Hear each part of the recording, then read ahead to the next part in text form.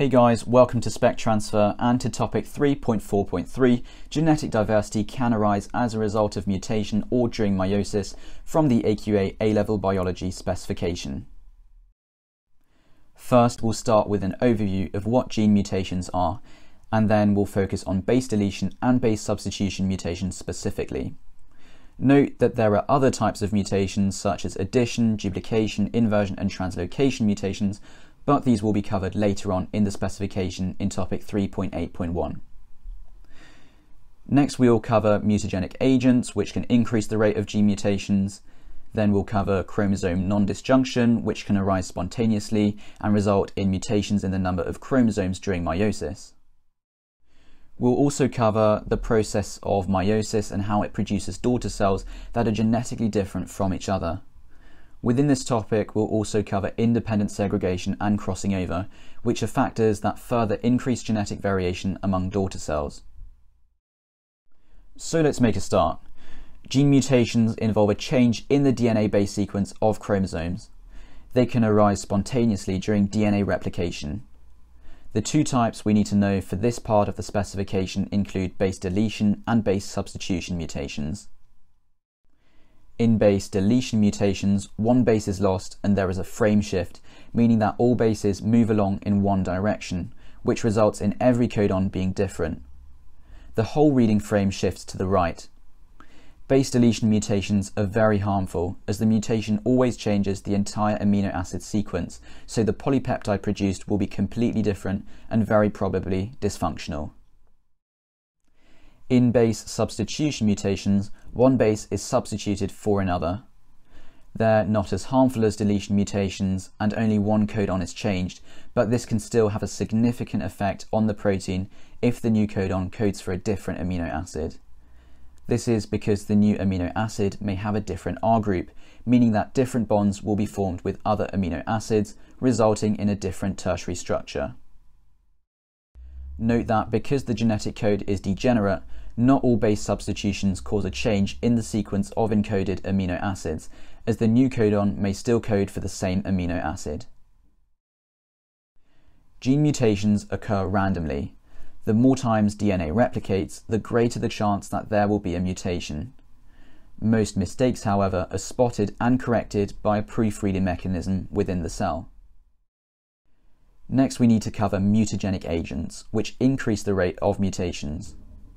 Examples of mutagenic agents include ionizing radiation, such as X-rays and gamma rays, UV radiation, some chemicals which may interact with DNA directly or may react within cells to produce mutagenic compounds, and finally biological agents such as viruses which may insert their viral DNA into the genome, or bacteria. Next, we need to cover meiosis. In meiosis, one cell divides to produce 4 haploid daughter cells. Each daughter cell is genetically different and has half the number of chromosomes of the parent cell. Note that the only haploid cells in humans are the gametes, which are the sperm and the egg. They contain 23 chromosomes, i.e. only one copy of each chromosome.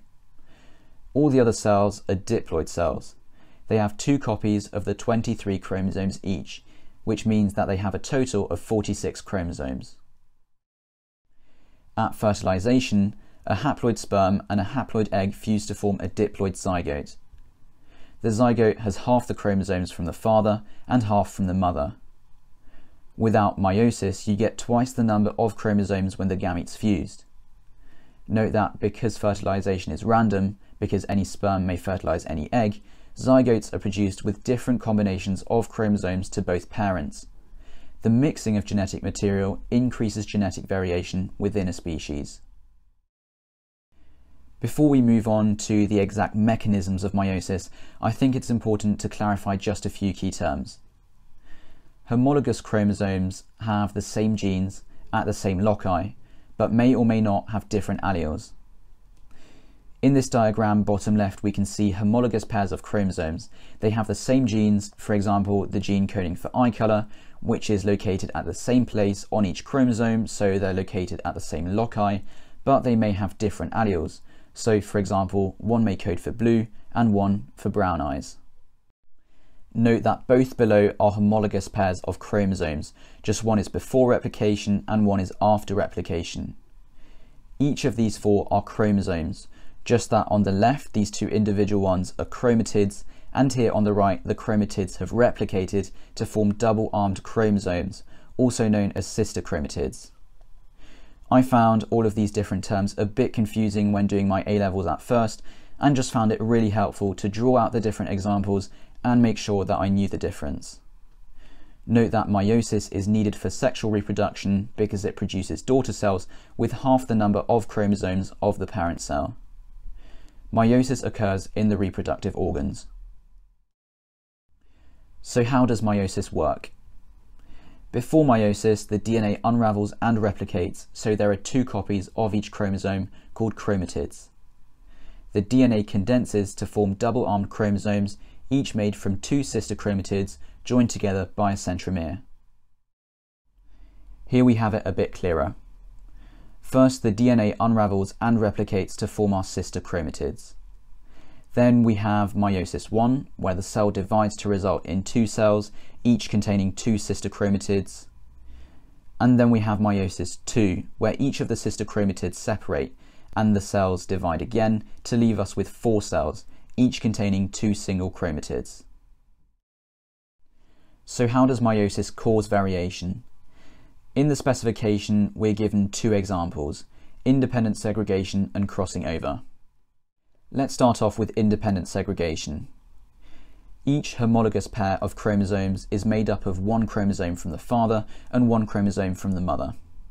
When homologous pairs are separated during meiosis 1, it is random which chromosome from each pair ends up in which daughter cell. So I've just come up with an example here. We have two homologous pairs of chromosomes. One homologous pair carries gene A, which has two alleles represented by the uppercase and lowercase a's, and the other carries gene B, which also has two alleles. When the parent cell divides, we could end up with two possible combinations. I've only shown the first division here, but in meiosis these cells would then go on to divide one more time. The number of different gamete combinations can be calculated by 2 to the power of n, where n is the number of homologous pairs of chromosomes of the original cell.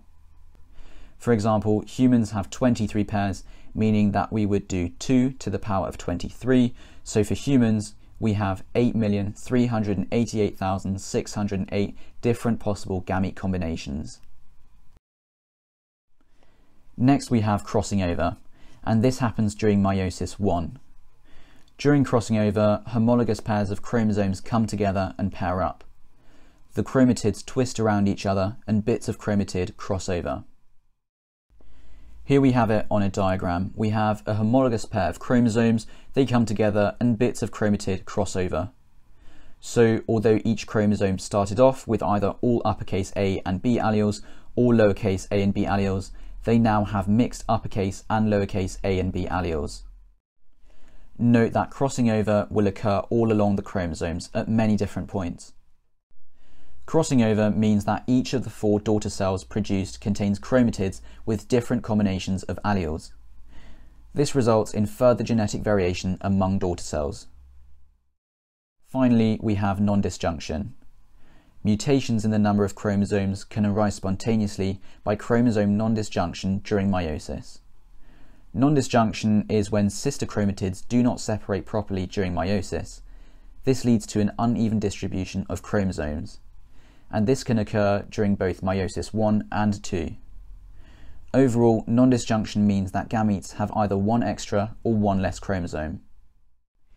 If the gametes then take part in fertilization, the zygote will have either an extra pair in one of the pairs, something known as trisomy, or only one chromosome instead of a pair, which is known as monosomy.